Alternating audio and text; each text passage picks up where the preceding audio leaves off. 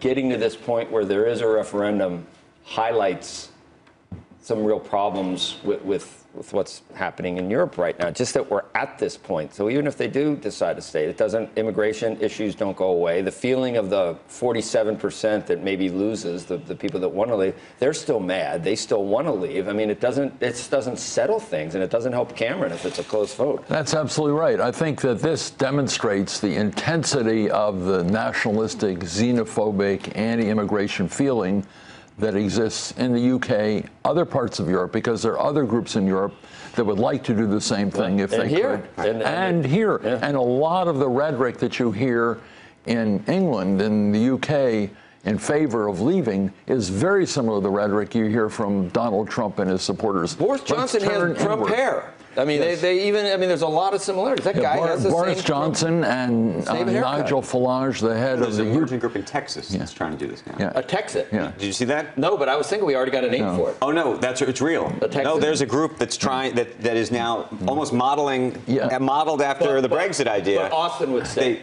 I'm sure Austin would stay, right? Yeah, but maybe merge with Cambridge, Massachusetts. They have a UKIP party, the National Front Party. There are numerous parties throughout Europe that want to leave the EU, that are anti-immigration, that are anti-globalization.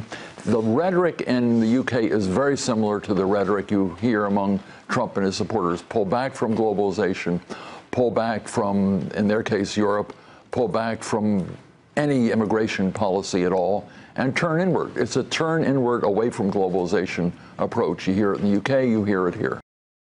Hey CNBC fans, thanks for checking out our YouTube channel. Here you're going to find videos packed with all of the information that you need to be smarter about your finances. You can subscribe by clicking right here and click on all the videos around me or the I right here to watch the latest from CNBC. Thanks for watching.